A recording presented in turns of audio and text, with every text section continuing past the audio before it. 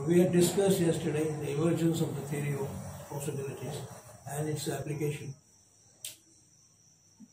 and we got the empirical experience. So, the person, the taxpayer who deposits in the bank account rupees 10 lakh rupees,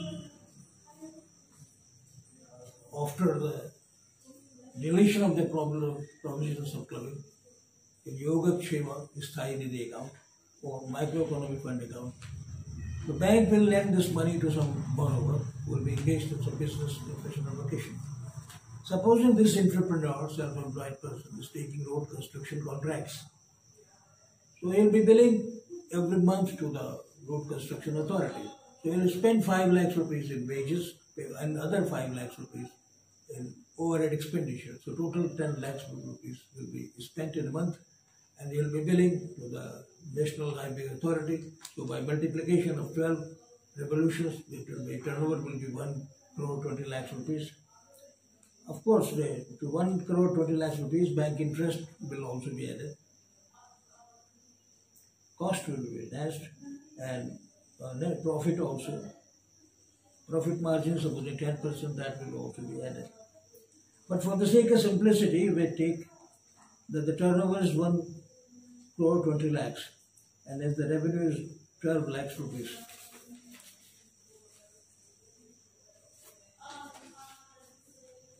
And in Maharashtra, the profession tax will be additional revenue. Income tax derived will be an additional revenue. Income tax law is a law that oversees the entire economy. Activity, efficiency and security, all aspects of the economy are under observation of the income tax law.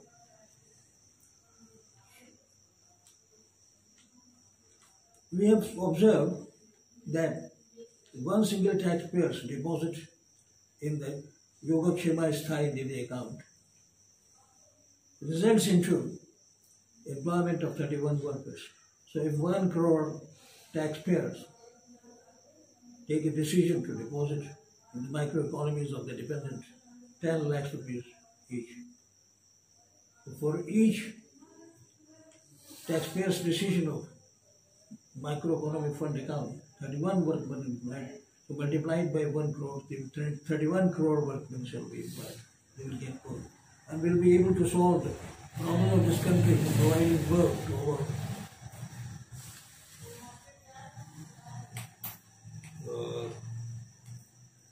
human resources, persons who are willing to work. We have taken the example of road construction. It could be railroad construction. In the housing sector also there will be reform. If we delete section 27 of the Income Tax Act, since it is related to clubbing, the demand for houses will increase. We derive from this mental exercise and thought experiment an equation from new investment and additional revenue. How a new investment of 10 lakhs rupees brings additional revenue.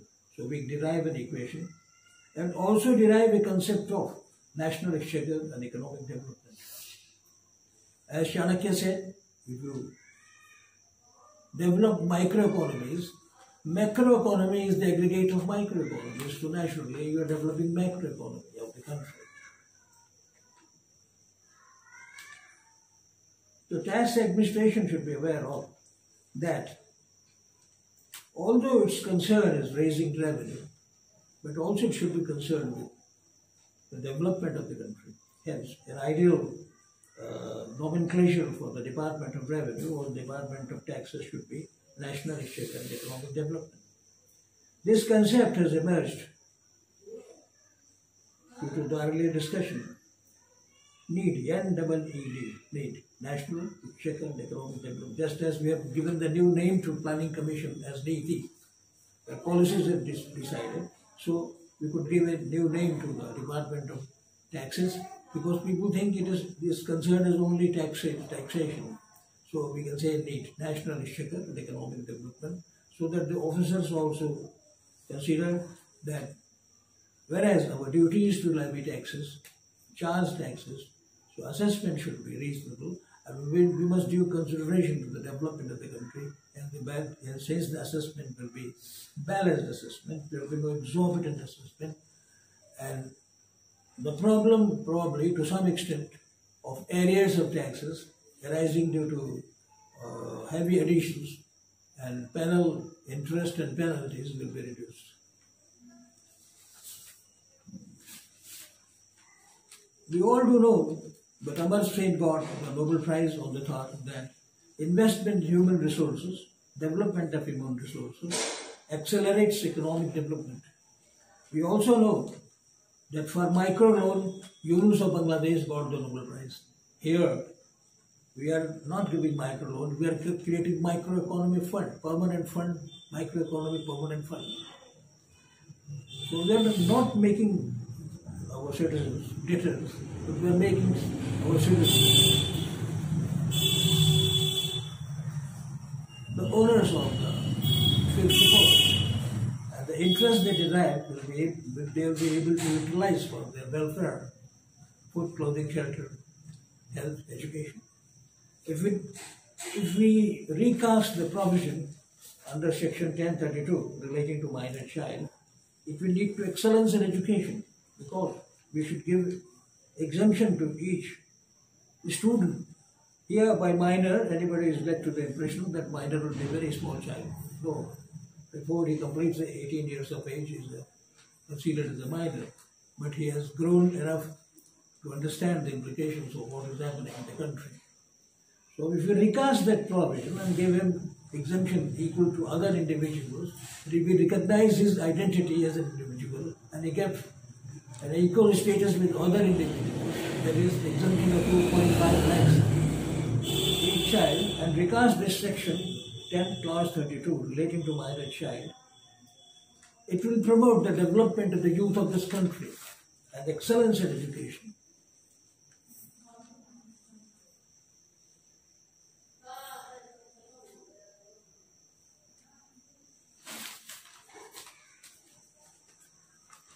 This income tax law is important because it oversees the entire economy. Entire economy is under the surveillance of income tax law.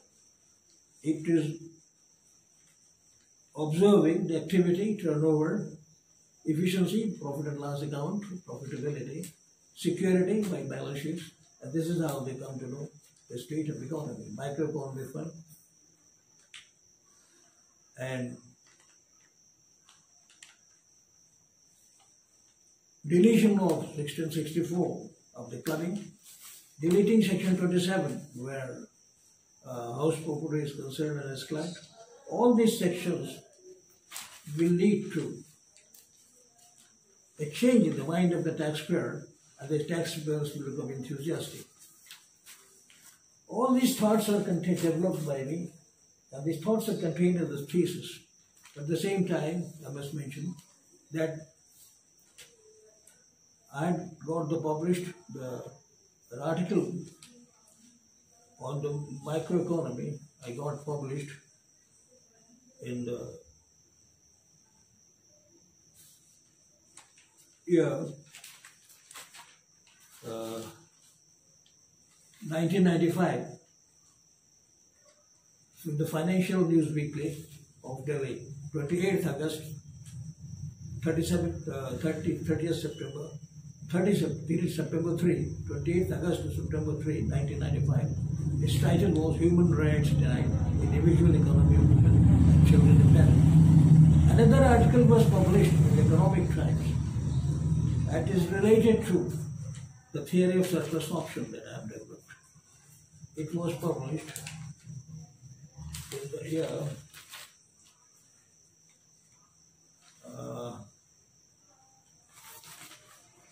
we'll be mentioning when we come to the theory of surplus option. It was published in the year 1991 in the Economic Times, Mumbai, on Thursday, October 3, 1991, volume number 31, number 211.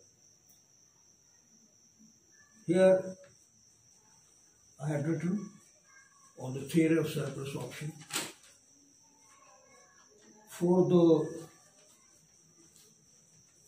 reduction of black money, the ongoing process how the black money can be reduced, which we'll be discussing in the next lecture. I had been writing articles, columns in a weekly called Box Office for about 10 years, and other papers too. So approximately 10 years consistently every week I have been writing the column Defense Never Rests, and the various ideas that are included in the thesis were published in the Box Office and had a positive response. The theory of surplus option and its application will solve the problem of black money. This is anticipated.